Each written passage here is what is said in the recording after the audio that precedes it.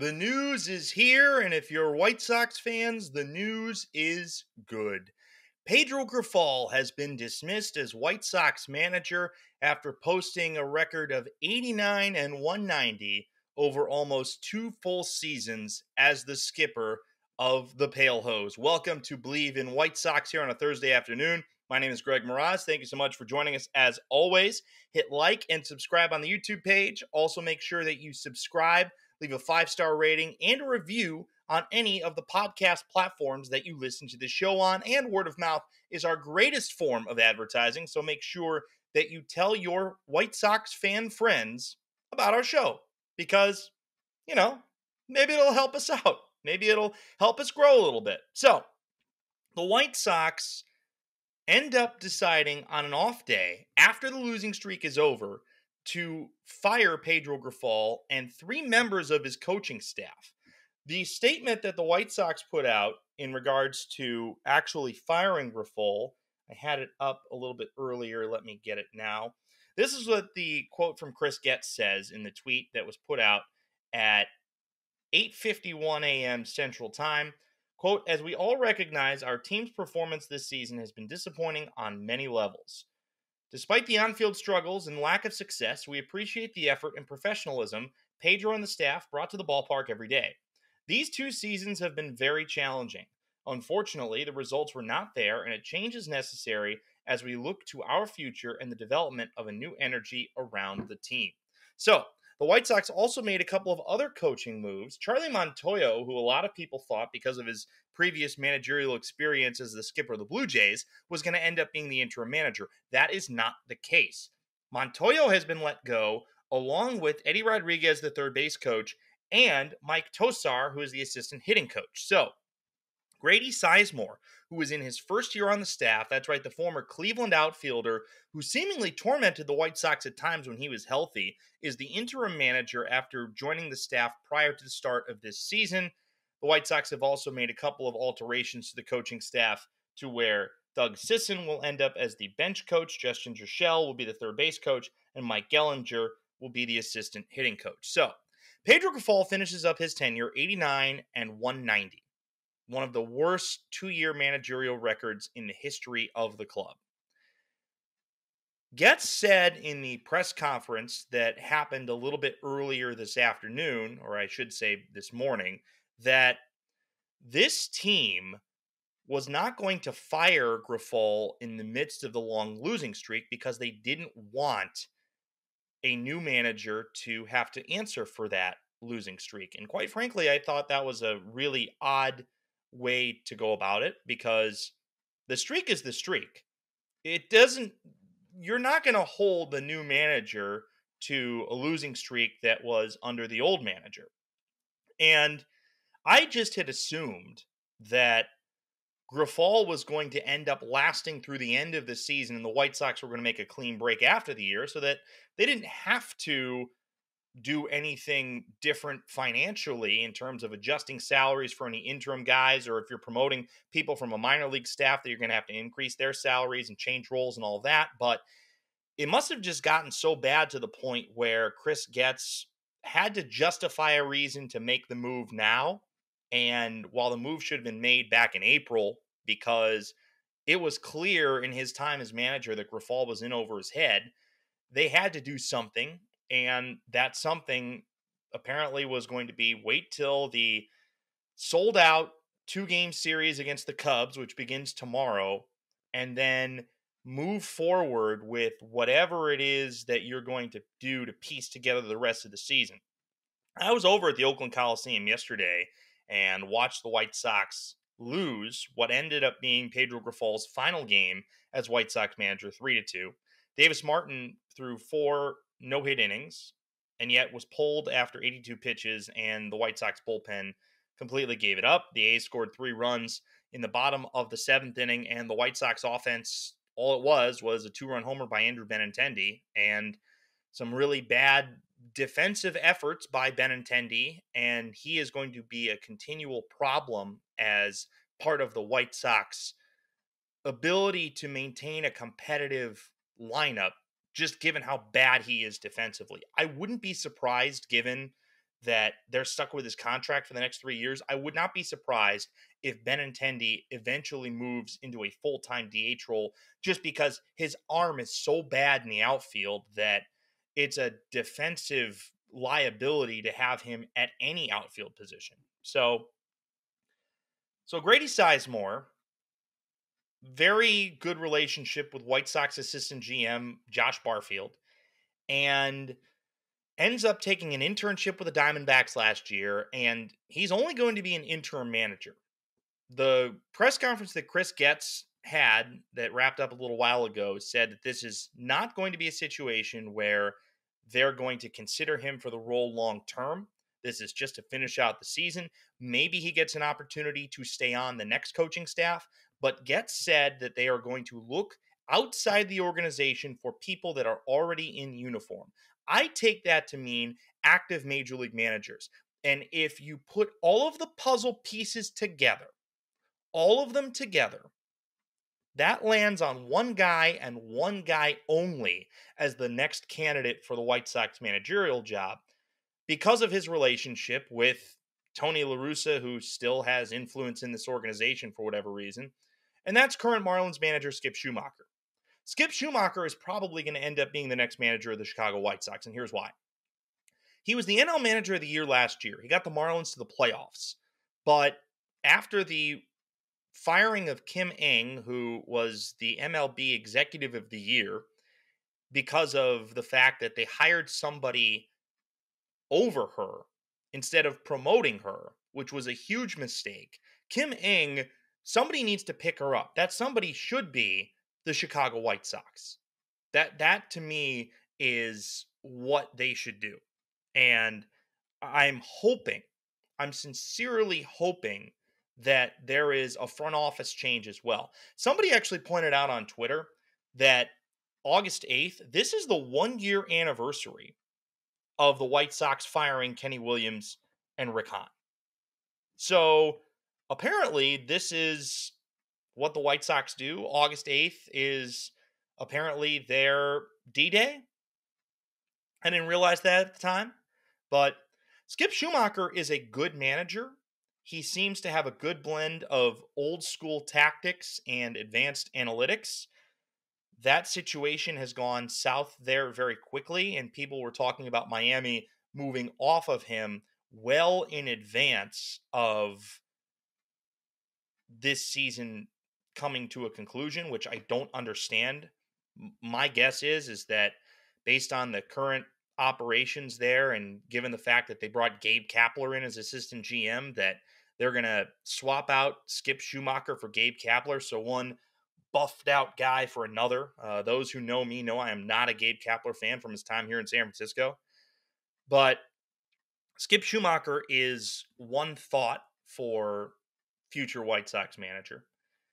Somebody else actually put out a couple of, I think it was John Morosi. I want to pull up the tweet here real quick. Somebody gave a pretty good list of candidates that I think it was Morosi. So let me find this here.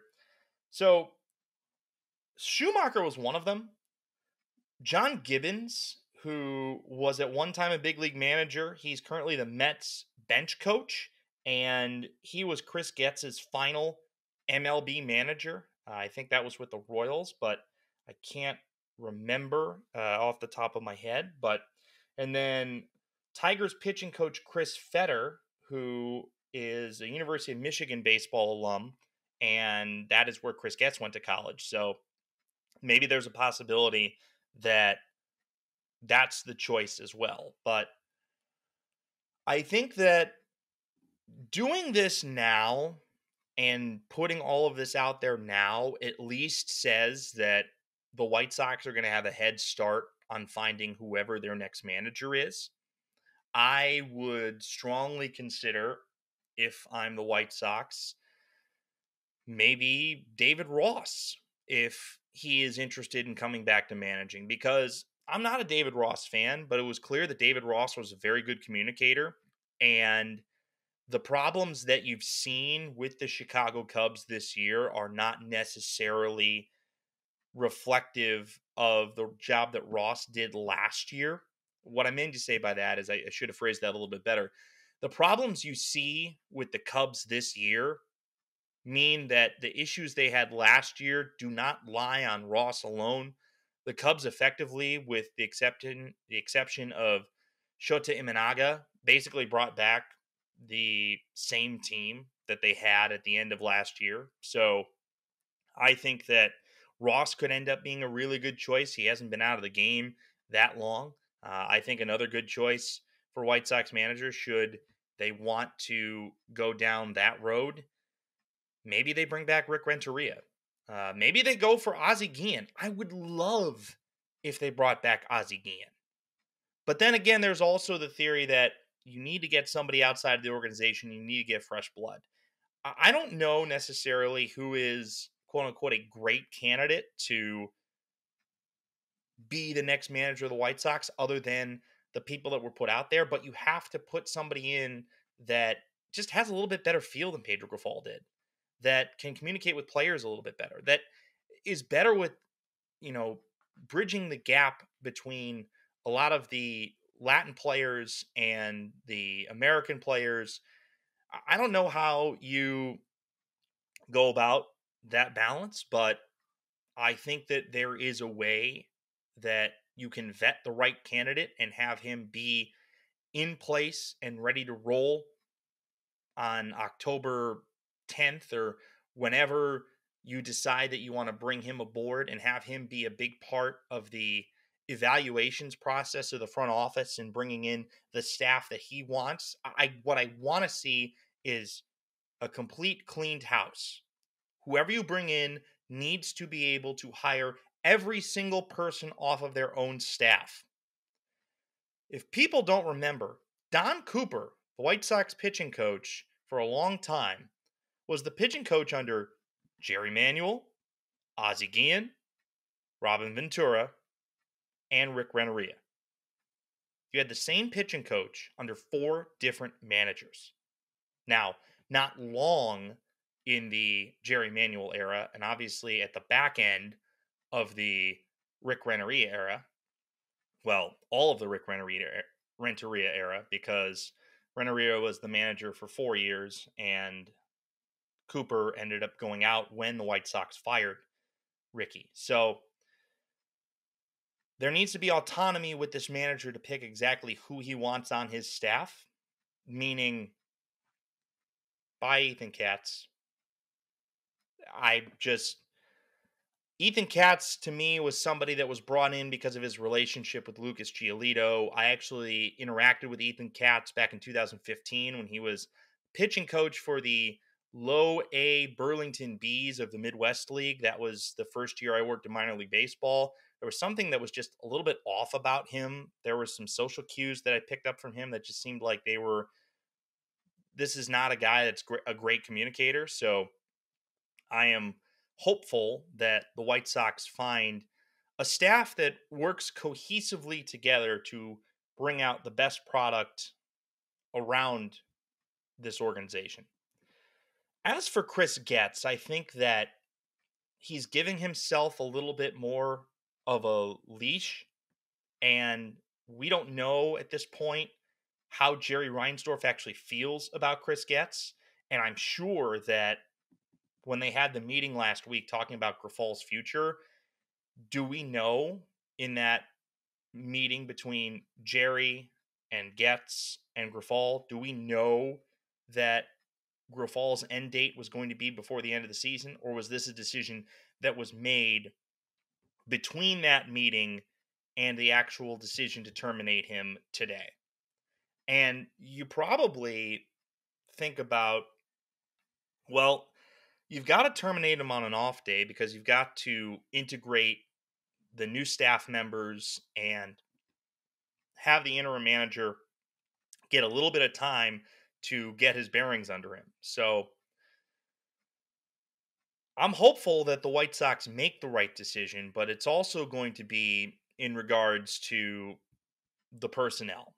And I think that the personnel is going to end up being a collaborative decision between Getz and, unfortunately, Tony La Russa and whoever the new manager is, but I think it should strictly be on the new manager to go out and get whoever the heck he wants to be a part of this organization. That to me is the duty that your GM and your front office and your ownership group to that extent, which we really don't talk about with a lot of organizations other than the Chicago White Sox and maybe a few others such as the Yankees or maybe the Oakland Athletics. But I think that ownership just needs to, let the new manager take the wheel, let him do what he wants, because it's pretty clear that the front office's decisions around staffing haven't worked.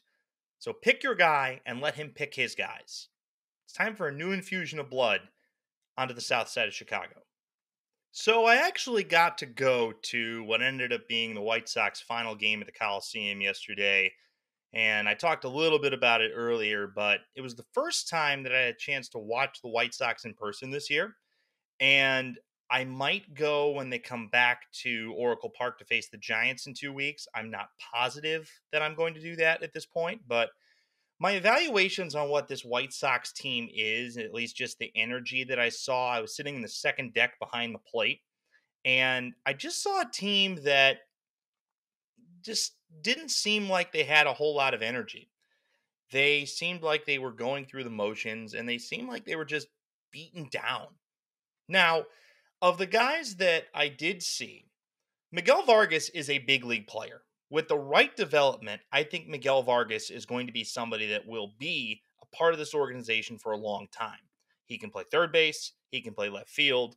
He's somebody that has got a lot of pop in his bat, and you can just tell by the way that he strides to the plate that he's somebody that White Sox fans can get excited about if he's developed properly and will probably be a part of this big league roster for some time to come. Lenyn Sosa made an incredible play over the tarp down the third base line in foul territory. The third base line in foul territory in Oakland is huge. The foul territory at the Coliseum is bigger than any park in Major League Baseball, and we'll never see another ballpark that has the same type of foul territory as the Coliseum. I would like to see, just given the fact that he's been shuttled up and down so many times, the fact that 2025 is not going to be a season where the White Sox win, I would like to see him get a starting role somewhere in the infield. I don't know where that is. Maybe they can allow him to play shortstop. Maybe he decides he can go to second base and you put Brooks Baldwin at shortstop. I don't know where he fits in long term, but I wouldn't mind. Maybe he's the third baseman and you make Miguel Vargas your starting left fielder, which assumes that Andrew Benintendi ends up as your starting DH because you're not getting rid of that contract. Unless you find a way to trade that contract away, you're not getting rid of that contract. Benintendi himself, watching him play left field live is very sad because there are so many people that would give a little bit more effort to actually playing the position and making competitive throws back to the infield than he does. I don't understand how somebody made it to the big league level with an arm that bad. He's got pop though. So maybe there's something salvageable with him, but salvageable to the point where you're able to trade him and eat some of the money. That I think is going to end up going down as one of Rick Hahn's worst decisions as White Sox manager, is giving that type of contract to Andrew Benintendi. Chucky Robinson is not a big league backup catcher. He's just not. The bat is too slow. So I don't think that that's somebody that is going to end up being a part of your roster unless you literally have nobody else that can be that backup catcher. I wanted to see Corey Lee yesterday, but understandably so, you didn't because it was 2 night games followed by a day game, and you wanted to give the catcher that much more rest before you get up back on a plane and go back to Chicago. Give him 2 off days effectively with the day game and then the off day, and then he'll probably be catching Friday night against the Cubs. Luis Robert Jr. just looks like a guy that is lost. I'm not saying like lost physically. I don't know. Something about him just says he doesn't want to be here. And I think that there's Luis Robert may have tanked his own trade value by how bad he was prior to the deadline. And I think that he may end up being a guy that he's going to have to put in the work to get back to where he was last year in order to get traded. Luis Robert Jr. to me doesn't look like the same guy that wowed us 4 years ago when he hit that 488-foot bomb at the Coliseum. As for Andrew Vaughn, I don't remember him, at least in the times I've seen him play in person, I don't remember him being that slow. He's not fast. And he looks athletic, but he just is not a fast runner at all, which means there's an understandable reason why he never would have worked as a full-time outfielder and why he didn't work as a full-time outfielder. But I'm less and less convinced at this point in his career arc that he is a long-term solution. I think Andrew Vaughn is going to end up being this team's first baseman until they can develop somebody better. And maybe a new staff can save Andrew Vaughn and turn him into the guy that everybody thought he was going to be when he won the Golden Spikes Award in 2018 and when he was the third overall pick in the 2019 draft. But I'm not convinced of that at this point. Brooks Baldwin put together a couple good at-bats. Looks good defensively. Give him an opportunity to play every day at the big league level and see what you got. White Sox have gone forever without having a franchise second baseman. So give him a shot. See what happens. There's nothing salvageable in this bullpen at this point. You know, Dominic Leone has been around the block more times than is necessary. So, you know, that's a guy that you signed as a major league veteran to fill out a bullpen, and his ERA is over 6.5. John Brebbia is who he is. John Brebbia is, at this point, not the guy that you put on a rebuilding team. Touki Toussaint's command was just all over the lot, so he's just another roster filler. So this bullpen is going to have to be completely redeveloped and redone. And that's going to take time. But right now, I don't see any cornerstone pieces, at least from the guys that I saw yesterday, that are going to be a part of a competitive White Sox bullpen. So you are in a situation where guys the last 7 weeks of the year are going to be fighting for their jobs. Coaching staff may be fighting for their jobs, but I don't think that should be the case. You know, if I'm Chris Getz and I'm looking at, you know, who I want to be an immediate part of the future that could contribute down the road, I want to see Dominic Fletcher play every day. I want to see Oscar Colas at some point get back up here, although I have to say I don't know what his injury status is at this point. I have to look that up at some point. That's for another show, so strike that from the record. I want to see Brooks Baldwin play every day. I want to see Lenine Sosa play every day. I want to see Corey Lee basically play every day as a catcher. I want to see less Nicky Lopez, even though he's a serviceable major league infielder. I want to see Miguel Vargas in the lineup every day. And maybe at some point we'll see Colson Montgomery come up and start to play. But who knows if that's actually going to happen at this point. So Grifol is gone. Sizemore is in. And we will see somebody that was a $15 an hour intern with the Arizona Diamondbacks last year as the White Sox manager for the last 7 weeks of the year. He had a great playing career. He's only 42 years old. Somebody that I think can relate effectively to a lot of the younger guys because he has been through it. He's been through injuries. I mean, that one of the things about Grady Sizemore's career that will always stick in my mind is that he was always the guy that people thought would have been a superstar had he stayed healthy. Grady Sizemore is unfortunately one of those guys that just got injuries at the wrong times. He had a ton of talent, a lot of power, and a great defensive outfielder from the left side.